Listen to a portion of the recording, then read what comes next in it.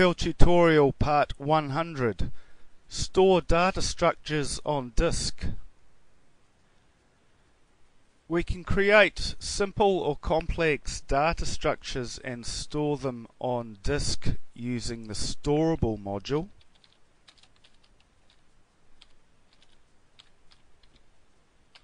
And functions store and retrieve. So let's create a very simple array.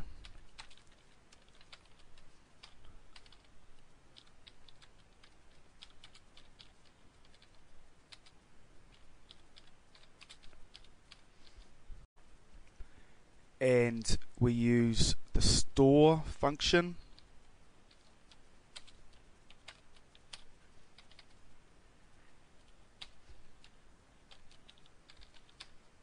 The name of our array.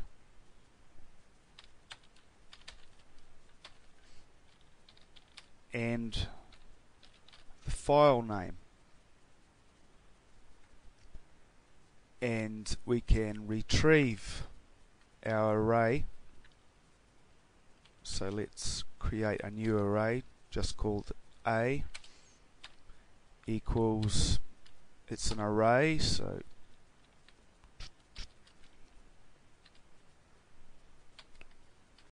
retrieve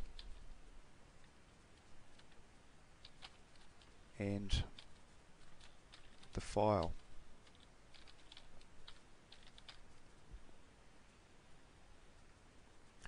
We could then print out our new array.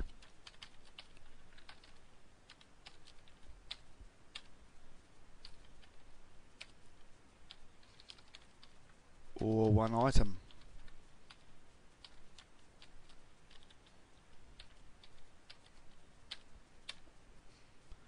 Okay, so when we run this, this will write a file in the Perl work directory and then retrieve the array from that file and print it out.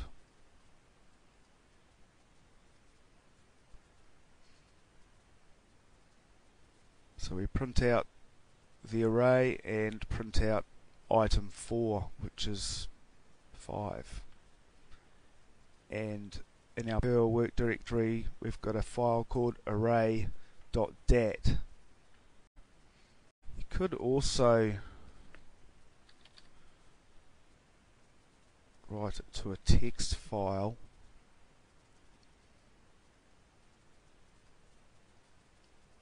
and it will still work, and we could have a look at our text file and it looks a bit like that.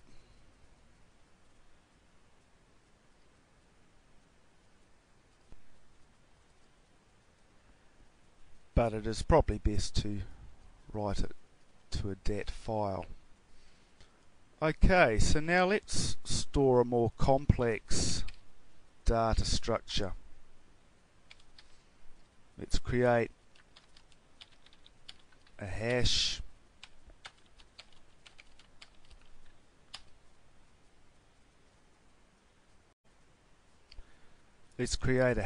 of hashes.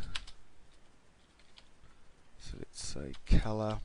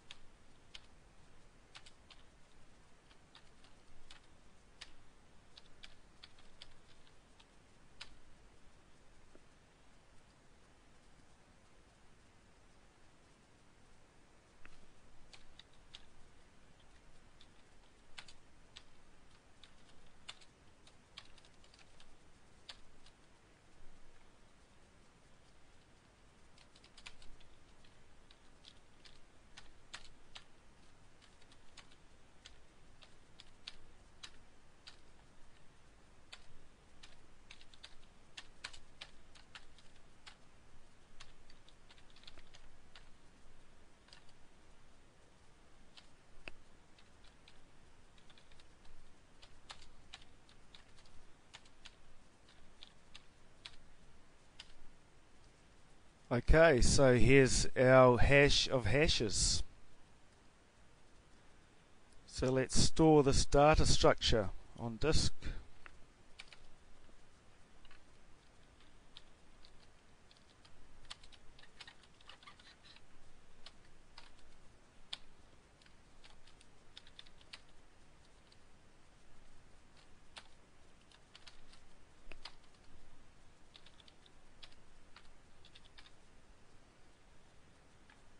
And let's retrieve it into a new hash called H.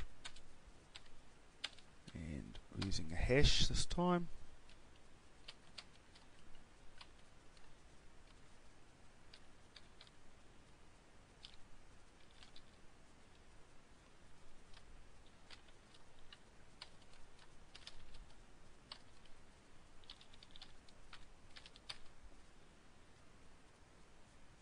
And let's print out the size of the dog.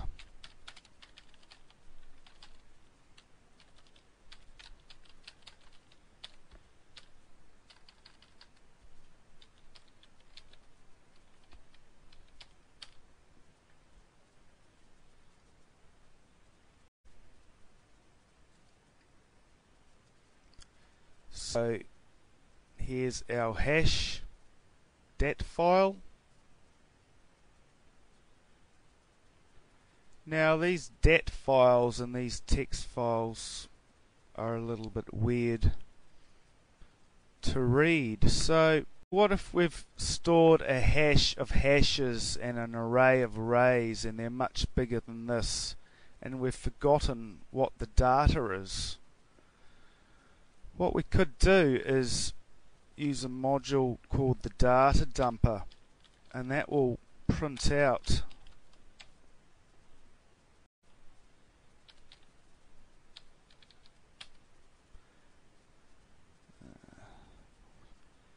your data structure. And we can say print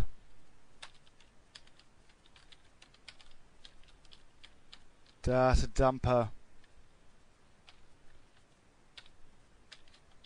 dump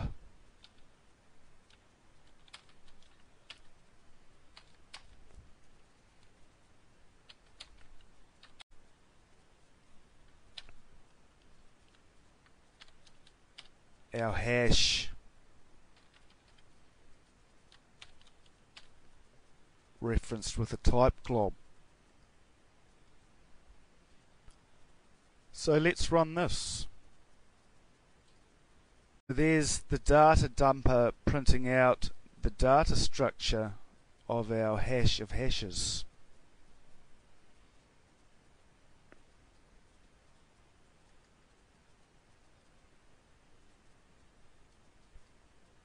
So that's how to use the storable module to store data structures on disk.